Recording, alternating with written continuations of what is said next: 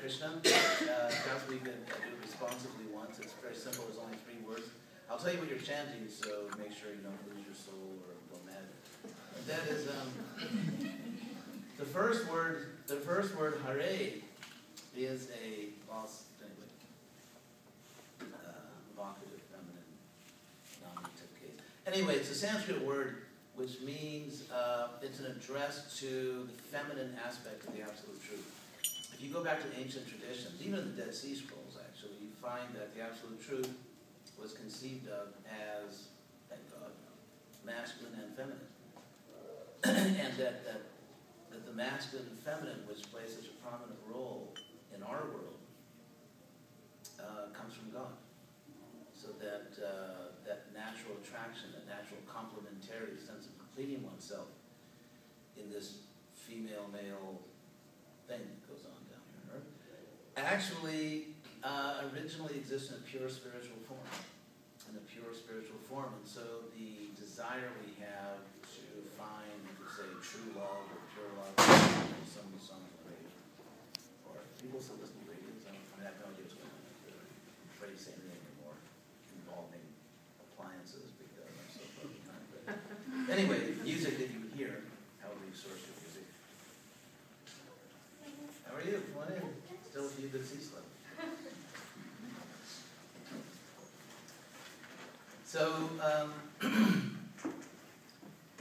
anyway, that natural desire for a perfect relationship, for pure love, to perfectly complete oneself in a relationship, in the ancient Vedic tradition, we find that exists originally in the Absolute. Therefore, if you look at what is today called Hinduism, and that's a somewhat modern term, there's a whole history of that word we talk about, but apart from that, you find, for example, Radha Krishna, Sita Ram.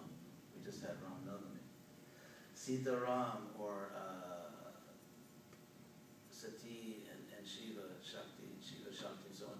There's always the concept of a couple, the divine couple, being you could also say the platonic form of love in this world. So anyway, so Hare, in the Hare Krishna Mantra, Hare, in Sanskrit, not going to all the grammar here, but it can mean either the vocative, well, I'll keep my word, not going to the grammar, but it is understood to mean an address to the feminine aspect of the Absolute Truth, who ultimately, in the highest sense, is conceived of as Radha, or here expressed as Hare. And Krishna, the word Krishna has been etymologized by ancient sages and grammarians as a combination of 2 semantic elements.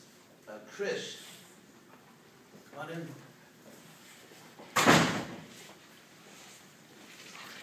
No problem. More the merrier.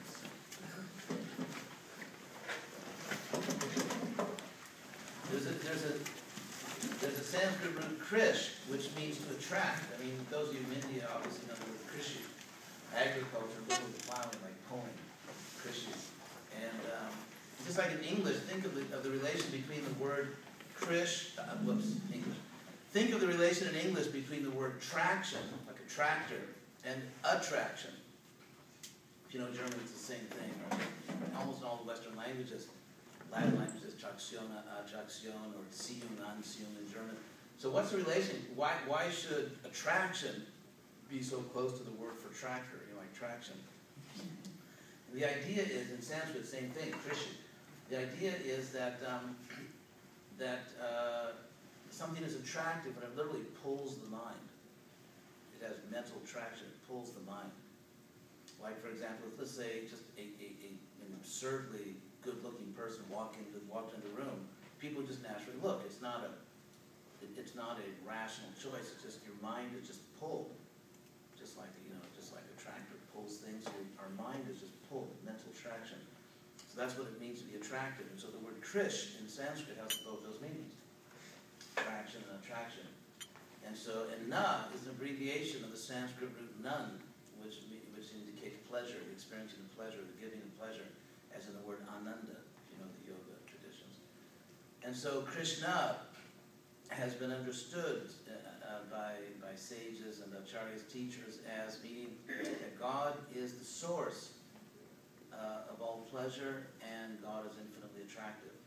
So this is a very positive sense of God. No need for 12-step anger management programs or anything. So, I mean, a God who actually doesn't need 12-step programs for jealousy or anger. A God who's actually infinitely beautiful and the source of all pleasure.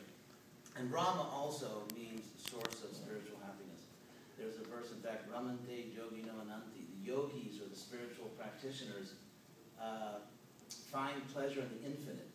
The simple idea here is that if we seek satisfaction in a finite object, then necessarily our satisfaction will be finite.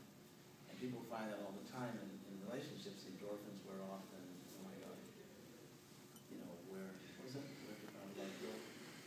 Baby, where to find love go? So that's the idea. But if we fall in love with an infinite object, if we fall in love with something which is infinite, then our pleasure is infinite. And so we have an unlimited capacity to experience pleasure and happiness. But if we seek pleasure in a limited object, then our happiness is limited. This doesn't mean we should give up all human relationships. It rather means that in the sense of karma yoga, if our relationships are ultimately focused on the infinite, then even our human relationships become unlimited. So anyway, those three words, Hare Krishna and Rama. So we're gonna do a little kirtan. I explained that if you look at the roots of Western and Asian rational and philosophical traditions, there was always an understanding that in order to come to higher knowledge, in order to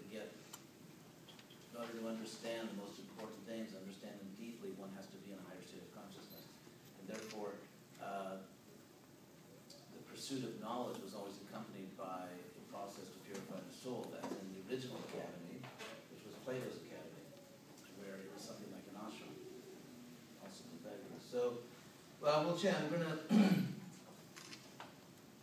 We'll do it usually the way it's done is response. This is a European instrument called a harmonium, but really became very popular in India. It's not used very much in Europe anymore. So we'll do responsibly in the sense that I'll chant first, you can say what's done, and then